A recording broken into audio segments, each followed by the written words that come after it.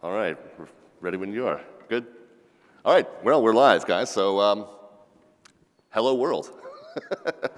We're here today talking about global online aviation networks, but first I just want to get a quick poll of the room. How many have been to Flight Sim Expo before this weekend? So you've been to 2 or more of the events. A couple hands. 3 or more? No? 4 or more? No? Anybody? So I've been very blessed to be able to attend all 5 of these things, Las Vegas in 2018, and then Orlando, San Diego, Houston, and now back here. And I can attest, I can assure you that there's no greater event for rekindling my passion for air conditioning. I am not built for that out there. You can probably look at me and tell that. And yeah, I've always said, I said for a long time that I was born in an air-conditioned room, and God willing, I'm going to die in an air-conditioned room. But anyway, I am happy to be here to talk about global online aviation networks. Now, first of all, who am I? What qualifies me to be up here in front of you today? First of all, I am a flight sim enthusiast. I've been flying flight sims for basically as long as they've been around, since the early 80s. However, do take me with a grain of salt because I have 0.0 hours in the real-world logbook. I've been a member of VATSIM since 2010, so the last 14 of those 40 years. I've amassed something like 3,100 pilot hours. That's not as many as some people, but it's a pretty good number. I've been an air traffic controller on VATSIM actively for the last 6 years. And almost 1,000 hours of controlling on VATSIM as well. For those of you who know VATSIM and know the VATSIM community, you might have heard of VATSTAR, was a virtual pilot training organization that just recently closed up shop, but they opened in 2015, and I wrote most of their, well, almost all of their training and testing material when they first opened. And then more recently, the last 6 years, I've been a host of a Twitch live stream called Slant Alpha Adventures. Matter of fact, we celebrate the 6th anniversary of that stream next week. So, I don't know, hopefully that gives me, I have a little bit of insight into what we're going to cover for you today. Now, this is not a massive advertisement for VATSIM, although kind of looks like it is, doesn't it? There are other global online networks besides VATSIM. VATSIM, as I mentioned, is the one that I have 14 years of experience with myself, so it's the one that I'm most familiar with, but there are others out there that are basically analogous, basically the same thing. Most of what I'm going to cover today applies to whichever one of those you would happen to want to join. What are we going to cover today? Well, I'm going to start with what are global online aviation networks, what happens there, what goes on there. Secondly, what are the pros and cons of joining a network like that versus just flying on your own with or without AI-generated traffic or AI-generated air traffic control. So why would I join a network versus doing that?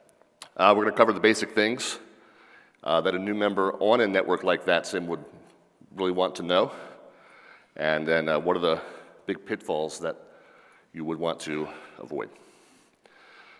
So first of all, what are these networks that we're talking about today?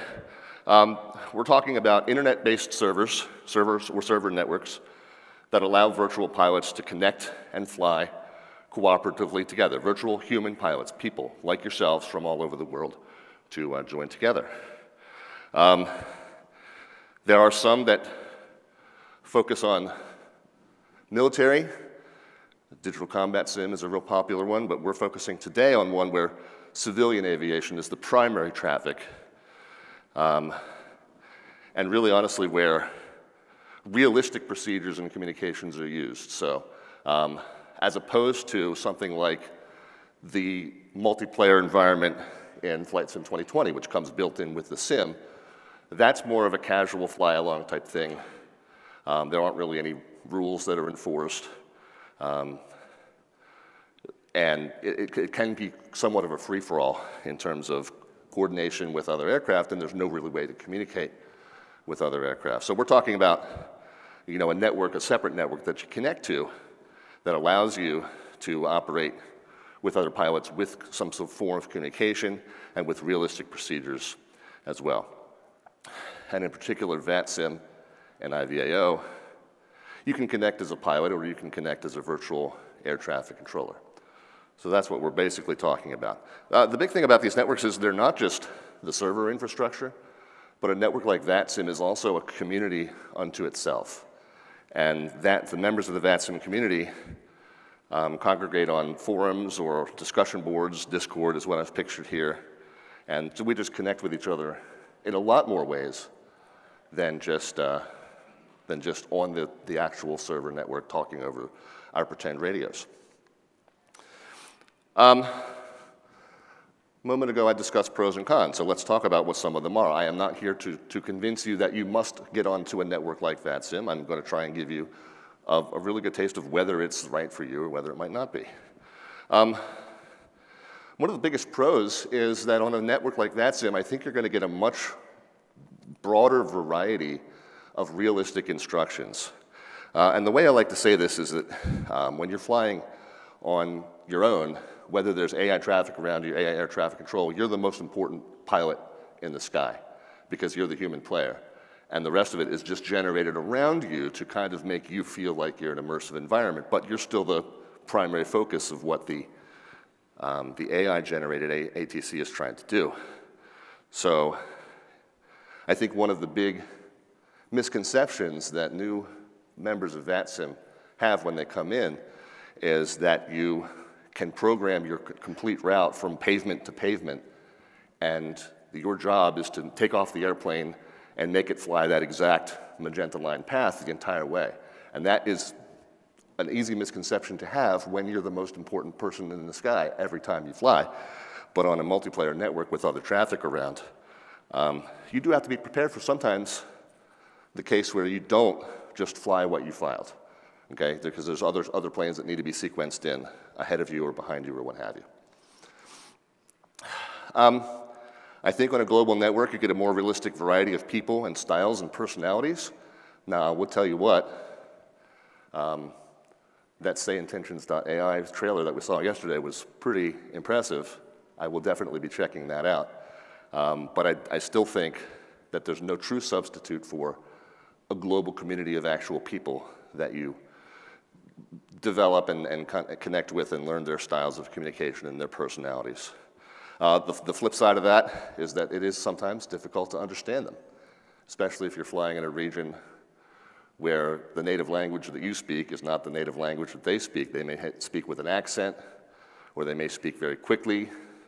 They may not enunciate well. So you do encounter this more often on a global network than when you're trying to listen to instructions that your AI ATC is giving you. I don't want to overblow this one. It does happen that you happen across somebody who's not having a good day on the scopes, and they get a little short. It's not common. It's more common if there's folks on there that really are in over their heads. And I'm not condoning anyone being rude to a new pilot, but it's stressful from the controller side sometimes. And that is just something that you have to be aware of. Like I said, pros and cons. It happens, and hopefully, going in knowing that you will encounter this from time to time will help you kind of shake it off. Some people are more able to be a little thick-skinned in that situation than others, and so I get it. That's part of the decision you need to make. Is this the right environment for me? I think the pros outweigh the cons in my opinion, though. I said fewer glitched instructions. The AI ATC is getting better and better. But there are still a lot of situations that AI doesn't seem to handle well, at least so far in my experience. Very unique airspace, or if you're going to and from less common destinations and situations, particularly if you're IFR to a non-towered field, the instructions that you get from your AI ATC are often a little bit off somehow.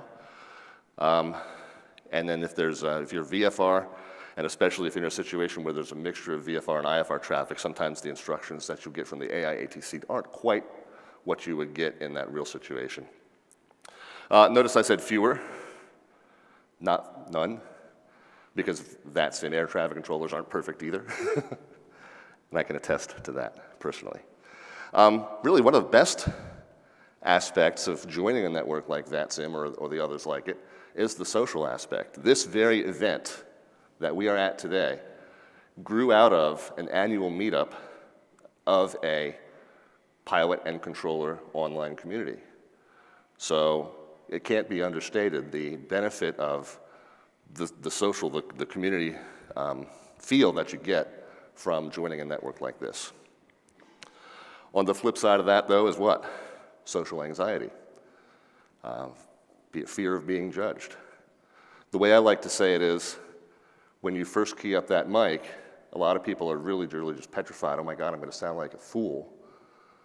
The best advice I have for you is embrace that you will sound like a fool those first few times. Because there's really no way to get better at it than being bad at it first. So yeah, you're going to sound silly the first handful of times. It's okay. Set the bar nice and low, and then just do a little bit better every time you go. The three other things that we hear about reasons people choose not to join a network like this. Number one is they say it's difficult to set up the program, the app, to do it. It's getting more and more plug and play these days, but people do say, oh, I couldn't figure out how to install it, how to get it running. Sometimes people say, I don't want to fly on a network like that because AIATC is available everywhere 24/7 on a network like VATSIM, IVAO. Air traffic control coverage comes and goes, sometimes randomly, sometimes right as you cross into their sector. So that's a reason you might not want to join a network, is that you won't get ATC coverage all the time, whereas in an AI environment you will. And then the other reason that we see in surveys for why people choose not to do online human multiplayer is, what happens if you're on short final and suddenly you have to take a phone call? Can't pause. Hey, everyone around, can everyone pause for a second? Because I have to jump on a call real quick. On a network like VATSIM, there are plenty of opportunities to step out of the cockpit for a few minutes, especially if you're at cruise, if your en route controller doesn't have a lot of sequencing to do with you at the moment, if you're not about to be handed off to the next sector. Hey, can I step out for a couple minutes? As I would say, I've got to go refresh the beverage, got to go run to the little pilot's room. I call it liquid recycling, liquid in, liquid out. I strongly encourage liquid recycling, by the way. But yeah, you can do that, but not if you're on final. Let's talk about some of the basics that you need to understand. And this is going to be a lot to cover in 45 minutes. I apologize. I've even had to cut some of it just to keep it under time. So we'll do the best I can to cover what I want to cover here. So we're going to talk briefly about choosing a proper call sign for the type of operation that you're doing. I cut the discussion on routes. I think if many of you, if you're kind of like in the intermediate simmer level and you've done some realistic flight planning, you have a basic understanding of how routes work. Just sticking to airways. The way I like to say it is, don't go chasing long directs. Stick to the Tango Airways and the Victor Airways that you're used to. No music fans in the room? Okay, I figured no one would get that one. That's fine. I'll recover. And we'll talk about charts and why it's important to have them, and where you can find them. And then we'll talk about the basics of air traffic control communications. Now, this is, as I said, a lot to cover in 45 minutes, so I would like to refer you to a set of tutorials that I have on my YouTube channel, where I cover a lot of this stuff in more intimate detail. So please feel free to search up Slant Alpha Adventures on YouTube and a playlist called VATSIM Tutorials. And yes, I give you permission to use it even if you choose a network besides VATSIM. It's fine, I'll get over it. But I cover a lot of these topics in a little bit more detail than I'm cramming in to today. All right, call signs. When you're connecting to a network, and I'll caveat this by saying, you'll get a network ID that identifies you specifically, but when you connect, each time you connect, you could be flying a different type of aircraft, you could be flying a different type of operation, a general aviation flight versus an air carrier type flight, and you will have the opportunity, most networks that I'm familiar with, you have the opportunity to do so under a different call sign each time you connect, if that's what you choose to do. The basics for air carrier call signs is to remind you to use the 3-letter ICAO identifier rather than the 2-letter one that is on your ticket. That's the IATA identifier. So that's what's on most of the passenger documentation. But for the pilots, for the air traffic control, at least in particular, they're referring to the flights by their 3-letter identifier. And I'll go over some examples of what I mean by that in a moment. The flight ID that comes after that air carrier identifier is normally a number. And here in the States, we're used to it just being the same number that the passengers see on their tickets. Outside of the States, especially in Europe, they now have sometimes randomized a flight ID that is not the same as the flight number that's on the passenger ticket, and that's in order to reduce the number of similar sounding call signs on those frequencies, which are very, very jam-packed frequencies. So in order to reduce confusion, they'll assign an alphanumeric ID to the flight instead of using that flight number. Some examples I put up on the screen. Southwest 2904, you use SWA rather than WN as you connect to the network. The other two examples here are interesting because there's a difference that it's not on the slide, but it's a difference between what you log on as versus what you actually say over the radio. So in the case of Southwest, it's pretty straightforward, okay? It's SWA, the airline's name is Southwest, and the call sign for Southwest is, wouldn't you know it, Southwest. The second one, MXY 328, would be spoken over the radio as Moxie. Anyone know off the top of their head which airline this is? Yeah, Breeze Airways. So the airline's name is Breeze, but the call sign they use over the radio is Moxie plus the flight number, and as they log on to the scope, or as they appear on the scope, it would be MXY 328. And then this last one, British Airways, again, BAW, the airline's name is British Airways, the ICAO is BAW, so far so good. Anyone know what the spoken call sign for British Airways is? Speedbird, right. So sometimes the spoken call sign is just the airline name, sometimes the spoken call sign matches the ICAO identifier, and sometimes it's just a different word that is used as their spoken call sign. So just be cognizant of the difference between what you log on as and what you say. We'll talk about general aviation call signs, private call signs. These formats are going to be different depending on where in the world you are. And in the US, we're used to the N numbers, the letter N followed by up to 5 numbers, with the last 1 or 2 of those being letters instead. Other places, it's 5 letters, where the first letter or the first 2 letters is a country code, and then the rest of it is just randomly assigned. And then even other places, the last part, the randomly assigned part, might not be just letters. So it's kind of like if as you drive around in the US, you see license plates from all different states, and every state kind of has its own format for what order the letters and numbers come in. It's kind of the same thing in terms of aircraft registrations. Examples here, and again, I'm going to touch on the difference between what you log on as and what you say. What you log on as would be, in my case, November 514 Delta Victor, and that is what you can say, but in the US we have, a lot of places globally, you have this convention where you can drop the letter N and replace that with your make or your model. So you could say Citation 514 Delta Victor, or Comanche 514 Delta Victor.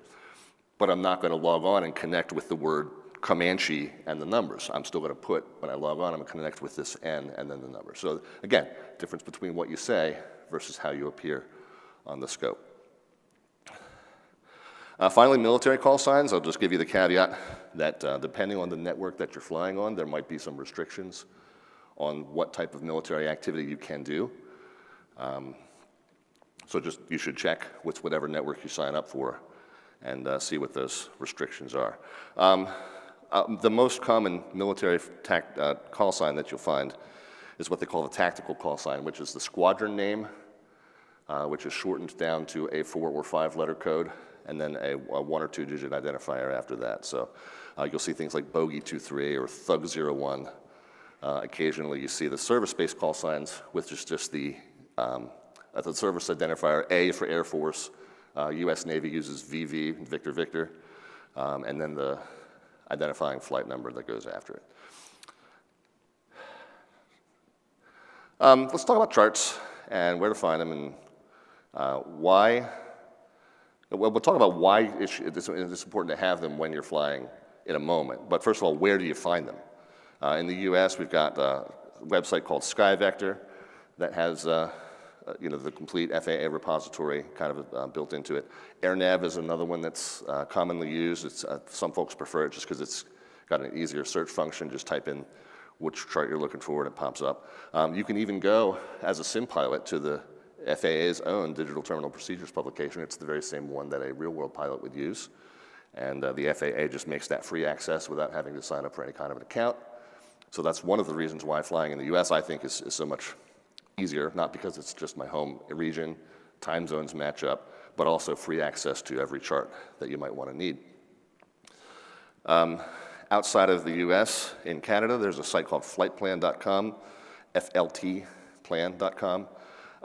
You do need a registration for that, but it's free.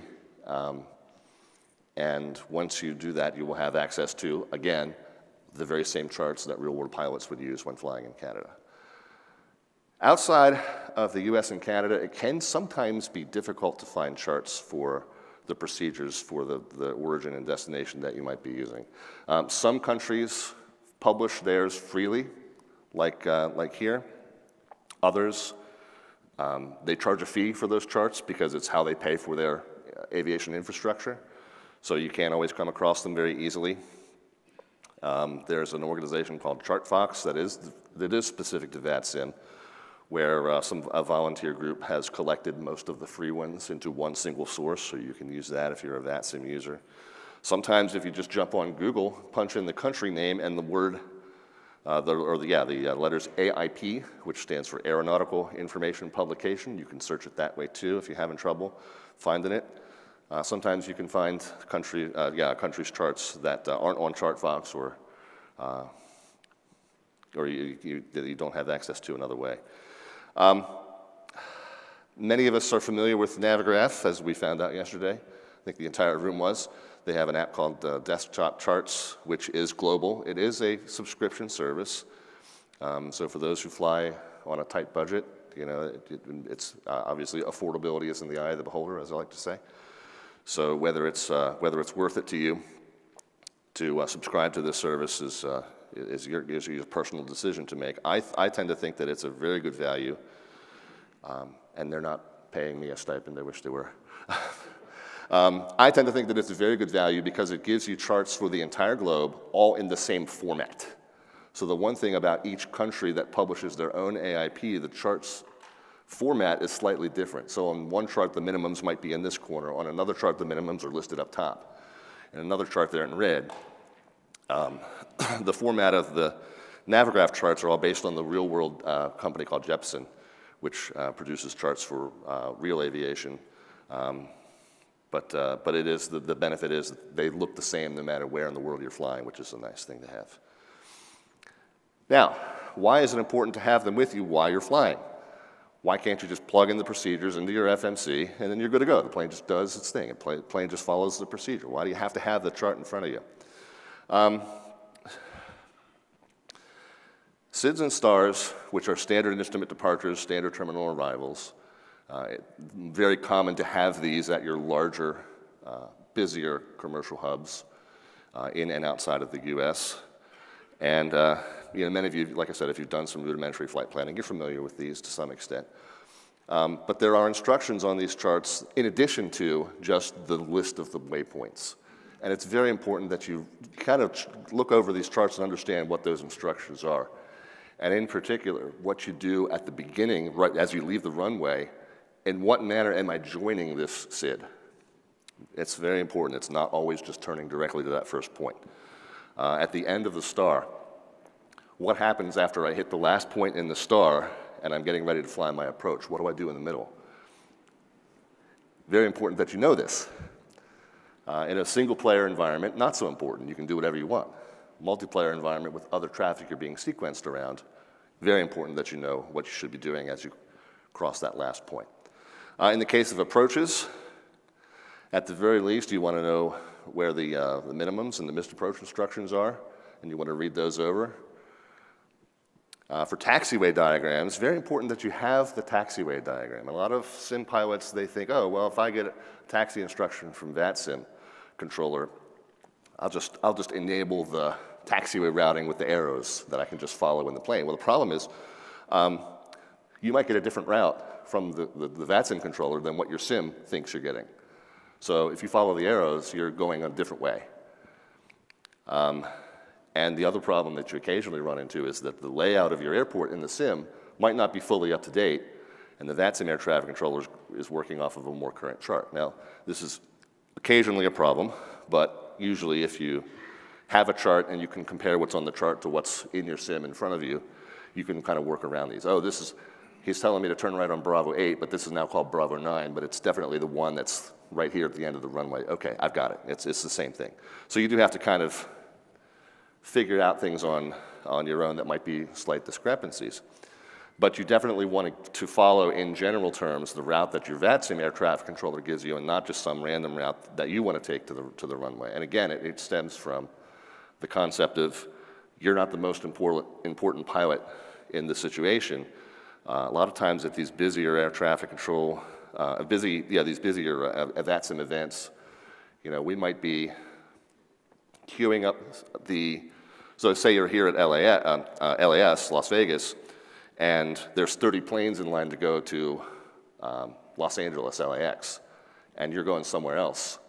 You don't want to get stuck in the queue for LAX when you could be on your way in 5 minutes because you're going somewhere that is not being overloaded with traffic. So you definitely want to follow the correct taxi instructions because you may get a shorter queue than the event traffic or what have you.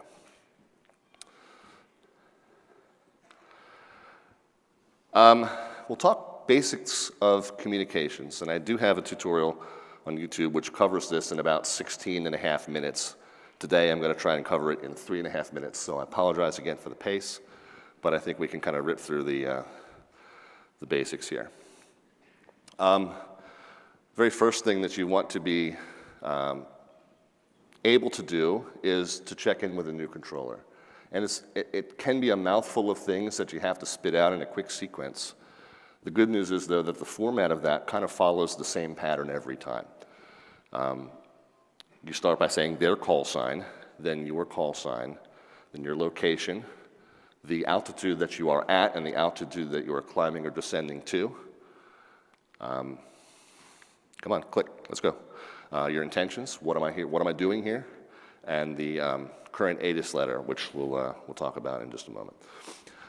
The good news with this, though, is that you don't always have to give all of these. There's a lot of situations where you can omit some of these. If you are already radar identified as you check in with the next controller, you don't need to update your position. They can see your position. Your target has already kind of flashed on their screen so they know you're coming, so you really don't have to say your location. If you're IFR, you typically don't have to give your intentions. They know what your intentions are. It's in your flight plan.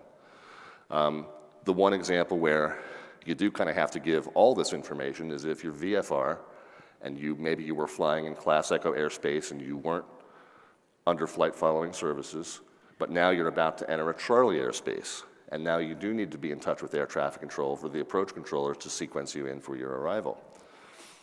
So in this case, you do have to give every bit of that stuff.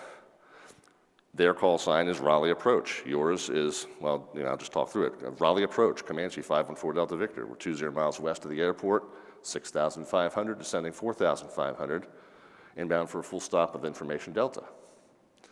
So it can be kind of a lot to spit out at once, but if you follow the same flow, maybe even sketch it out in a notepad or physically on a piece of paper ahead of time, it can help you. Let's talk real quickly about readbacks. Readbacks are simple because it's really any kind of instruction that you get, they're going to want you to read back so that they can verify that you heard them properly. The one thing that new VATSIM members do a lot is they read back pieces that aren't instructions and aren't necessary to be included in a readback. So, for example, when you get your landing clearance, you don't need to read back the winds. You haven't been instructed to do anything. That wind information is just for your information. The other one is when you're getting your approach clearance. The first thing they say is you're 5 miles from Bodley, or whatever the final approach fix is that they're vectoring you. So 5 miles from Bodley, maintain blah, blah, blah until the 5 miles from Bodley part is just for your information. It's just a verification, especially if you're flying a plane without DME, which who does that anymore? But yeah, they'll give you that information just as a verification of how long it should be before you intercept that final approach course. But you don't have to read that back. They haven't instructed you to do anything. They're just letting you know that you're 5 miles from Bodley. Always include your call sign. Usually at the end, could be at the beginning, but always include your call sign so the controller knows that the person that they think they gave that instruction to is the one who is receiving it and following it. Another kind of daunting piece that we run across is the initial call for a clearance and the mouthful of stuff that the controller spits out at you all at once, and then you have to be ready to read it back, and you're like, oh my God, I'm never going to remember all 6 pieces of this clearance and read it back right away. Well, there's 2 tricks. Number one, it comes in a standard order, okay? The order that I'm going to give you is the US version. Outside of the US, the order's a little bit different, but it is indeed a standard order everywhere you go. So that can help you, and then you can write out some of the information, most of the information, almost all of the information. You know what it's going to be before you even key up to request your clearance. So jot that all in first, and then when the controller starts speaking rapid fire, you only have to focus on the pieces that might be A, changed from what you expected them to be, or B, the completely new information. But the mnemonic that we use for it is called CRAFT, clearance limit, route, altitude, frequency, and transponder. Cleared to Kennedy Airport via I'm trying to remember one of my departures out of Dulles. What's that? Yeah, the Jacoby, the Jacoby 3 or Jacoby 4, whatever it's on. Clear the Jacoby 4 departure, such and such transition, then as filed. Maintain 3000, expect flight level whatever, 10 minutes after.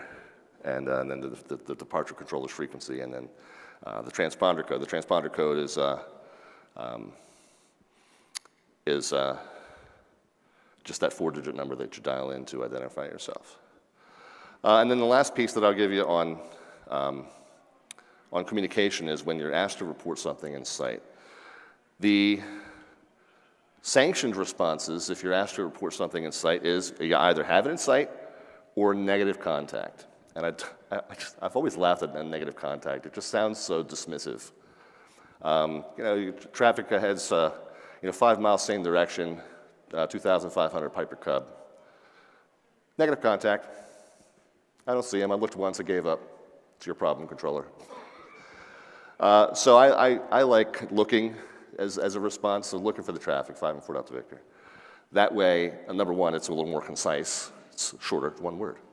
But secondly, it gives the controller some reassurance that, hey, if I do eventually spot this guy, I'll call you back and let you know.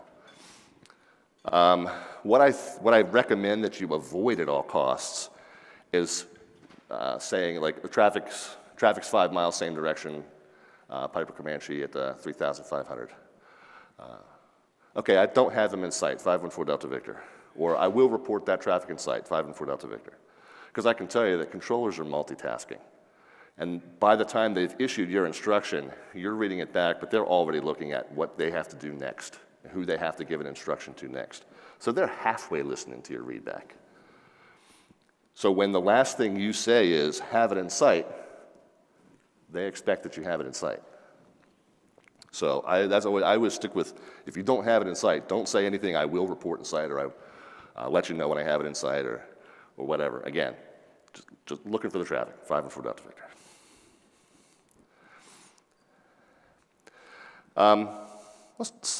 There are some misconceptions that happen as you maybe have a lot of experience as a simulator pilot.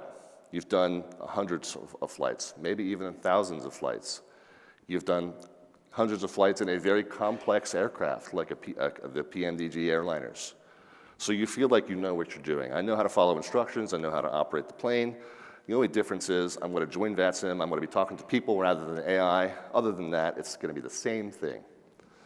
Inevitably, there are misconceptions and bad habits that you will have picked up along the way, but there's been no one to tell you that they're misconceptions or bad habits. So it's almost like the more experience you have prior to joining VATSIM, that can sometimes play against you, because it's humbling to be told you don't know what you're doing when you have what you feel is a lot of experience. So let's talk about some of the major pitfalls that we see from new members joining VATSIM. The first one is choosing too busy of an area to fly in before you're truly comfortable. No matter how many times you've done, DCA to Boston in an AI or a single player environment, the first time you do it on VATSIM, it's going to be a lot for you to learn and do. Make sure that if there's air traffic control coverage there, make sure there's not a crap ton of traffic. Make sure that you're one of a handful of planes and not a handful of hundreds of planes. And I've put on here, sometimes you just don't know what you don't know. You will learn some things the hard way on VATSIM if you've built some of these bad habits, and we're going to talk about what some of them are. I'm going to help you avoid some of them, but there's inevitably going to be some things you learn the hard way. So it's better to learn those things in a less densely packed air traffic control sector. Another common pitfall is neglecting to locate charts for all the procedures and the routes. We touched on that a little bit. I'm going to cover it in more detail in a couple of slides. Runway assignments. SimBrief is lovely at providing you recommended runways, but they're not your assigned runways. So just keep in mind the difference. The runways that are actually in use at your departure airport and your arrival airport are determined by the VATSIM air traffic controllers that are working that airport, and it may not match what's in your SimBrief paperwork. The other thing about runway assignments is backup step. The other thing about runway assignments is that the center controller usually does not know what runway you're going to get, especially if it's like Atlanta, where there's 5 runways. Now, 3 of them probably in use for arrivals, but still, the center controller knows that the airport's generally in a west flow, so there's 1 of 3 choices you're going to get, but you're not going to know which exact runway you get until you started that descent and you're handed off from center to approach. It doesn't really do you any good to ask Atlanta Center, what runway am I getting to for my arrival? It does you even less good to ask Memphis Center what runway you're getting at Atlanta for your arrival. Runway incursions happen with new members because you're so used to the fact that you get your taxi instruction and you just get on the runway and go. However, you should never enter a runway until you're specifically told that you can't. There are, in fact, 5 instructions that you can hear to allow you to enter the runway from the ground, and I have a tutorial online that covers that in a little bit more detail.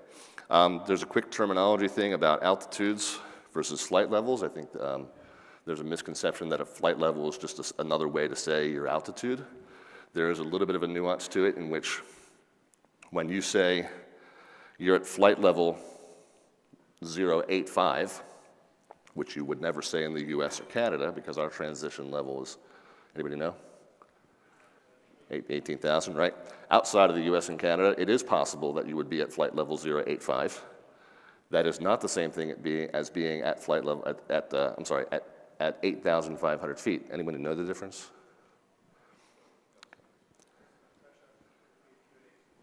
Right, I heard enough that I think somebody's got it.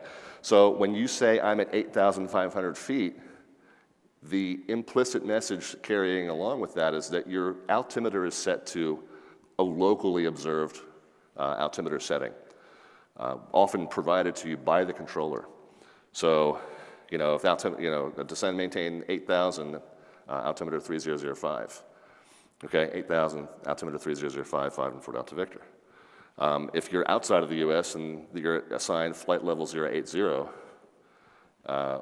sometimes they drop the leading 0 there, so flight level 80, you're at 8,000 feet, but you're at 8,000 feet calibrated to the standard altimeter, 2992, or in a lot of cases, it's 1013 millibars or hectopascals.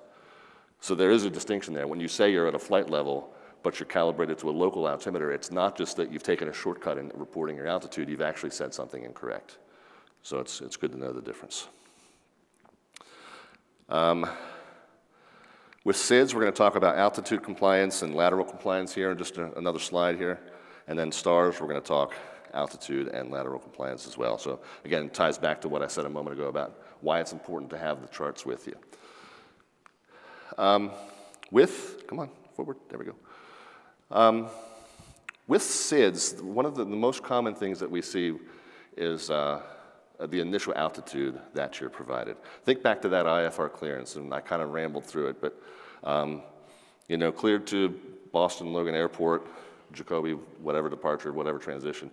Maintain 3,000, expect flight level 350 10 minutes after departure. So what's that maintain 3,000? That's got to be the value that you dial into this box right here. You don't want to put your cruise altitude. I think a lot of tutorials online about how to fly a PNDG that you see from this or that YouTube streamer, they may not be doing this on a multiplayer network. If they are, they're busting through that initial altitude and they're really upsetting their departure controller. On a multiplayer network, when the arrivals and the departures are being coordinated around each other, our goal is for them not to hit each other. So that's why it's important to maintain that initial altitude before you're cleared higher. So make sure you're putting the initial altitude into that box when you're setting your aircraft up, not your cruise altitude. The other way you'll get that instruction is climb via SID. What's that mean? Well, it simply means look at the chart and read the instructions. Lo and behold, it does indeed say there, you know, maintain, in this case 7,000, I think it is, can't quite see it. Maintain 7,000 and then expect to be cleared after that. With the lateral compliance on SIDS, we've got what we'll call 3 types of SIDS in the US. These are the 3 common types: radar vectored SIDS, pilot nav SIDS, and hybrid SIDS. But I'll make it even simpler for you. Really, we've got 2 types. We've got the type that you join the path on your own, and we got the type that you have to be told how to join the path, okay? So in the case of a pilot nav, and man, I gotta walk over here and see. There's our Jacoby 4. So in the case of a pilot nav, like the Rinaldi, the instruction is really, it's not gonna be anything except join this path. Take off, take this path to this point, take this path to this point, fly on. In the case of the hybrid and the radar vectored, you will literally see it says maintain X heading and expect vectors. Now, what heading is it that you maintain?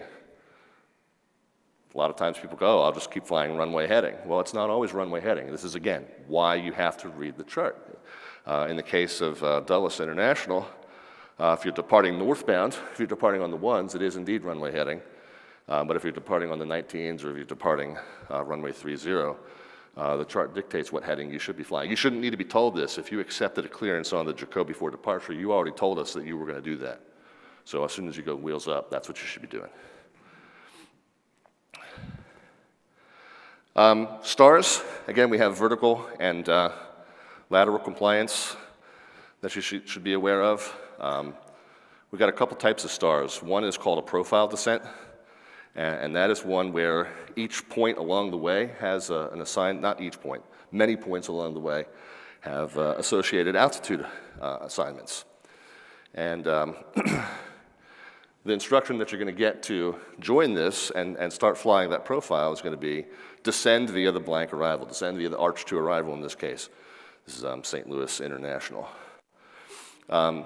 They may need to tell you the overall landing direction, landing, you know, descend via the Arch 2, St. Louis landing west or St. Louis landing east. Like I said, the center controller might not know which specific runway you're going to get, because what if you're landing west, what are the choices at St. Louis? You might be on one of the 2 11s, 11 left, 11 right. It might be on 12. If they say you're landing east, it could be, you know, 29 left, 29 right, or 30. So they don't know which specific one you're going to get. You'll get that from your approach controller, but the center controller at least has to tell you the overall landing direction. Why? Because you need to know which of those 2 forks you're going to take. So yeah, that's the other thing that comes along with that, though, is that you need to know what altitude you've been cleared to with that instruction. So descend via the Arch 2 tells you I can descend to what, and it's very important that you know which altitudes you should be looking at here. The ones in red are the segment. I've kind of crossed those out. You don't want to be looking at those. I mean, they're important, but not for this reason. The ones you want to be looking at are the altitudes at each point along the way here. So if you're landing west, you're taking that fork off the bottom, The lowest you can descend to is 6,000 with this clearance. Descend via the arch to arrival, St. Louis landing west. You can't go any lower than 6 until they tell you. If they're landing east, then it's actually 5,000 at that point, Buell. So those are the 2 points you need to be looking at as far as what should I be setting that mode control panel to. You might think, oh, well, I'm going to go that, and then I'm going to start my approach, so I'm going to set it to the approach altitude. But you haven't been cleared to do that approach yet, so you can't lower that altitude until you've actually been cleared to join that approach. The last thing here we'll cover is with stars and their lateral clearance. This is a non-profile descent, and the altitude, oh, I'm sorry, this is the other piece with vertical. Non-profile descent, so you'll get expected altitudes, but you're not going to get assigned altitudes. The controller's not going to give you a descend via. It's going to be cross such and such and at maintain. Cross Calverton and then at and maintain 2,000 feet. Sometimes they'll say cross Calverton 2,000. They won't say and maintain. I would just treat it the same way. You can ask if you're not sure, but most of the time, if they give you that and they don't give you any further instruction, they just want you to maintain that altitude until they give you lower afterward. All right, I know I'm over time. I'm going to real quick go through the lateral compliance issues that we see. We'll go back to, we were on the parch, now we're back on the arch. So the most common thing that we see with the stars that pilots tend to do is they pass that last point and then they turn right onto the approach without being told to. And again, I think it comes from YouTube tutorials that tell you, put in the SID, put in the route, put in the star, put in the approach, and then delete all the discontinuities. Again, that works fine if you're the only player in the sky. But when you're being sequenced around traffic, it's very important that you follow these instructions and don't turn in onto the approach until you're told to. Expect radar vectors is the way it's almost always going to appear. When we look at the next page here, the narrative in the following page, expect radar vectors is going to be your key phrase. So when you see that, you almost always are going to have to make sure that you're following a heading and not turning onto an approach until you're told. I'm very sorry that I went so quickly, guys. It is a lot to know, but I encourage you to find some additional resources by jumping on my YouTube channel. I've got tutorials that cover a lot of this in much more detail, so please feel free to avail yourself of that. Another way to connect is to find the Slant Alpha Adventures live stream on Twitch. We typically broadcast Mondays, Wednesdays, and Fridays at 7 p.m. U.S. Eastern Time. And then we have a Discord community that's associated with that. I've realized after watching Matt and Mike that I should probably just put a big QR code on the screen. I'm old school, and that's why I say I'm really old school. You can just email me. But anyway, I do thank you for your time. I'll be available for some Q&A off to the side afterwards. And again, I hope to hear you, see you in the skies, and hope that you guys will be healthy and safe in all of your travels and adventures this weekend. Thanks for your time, guys.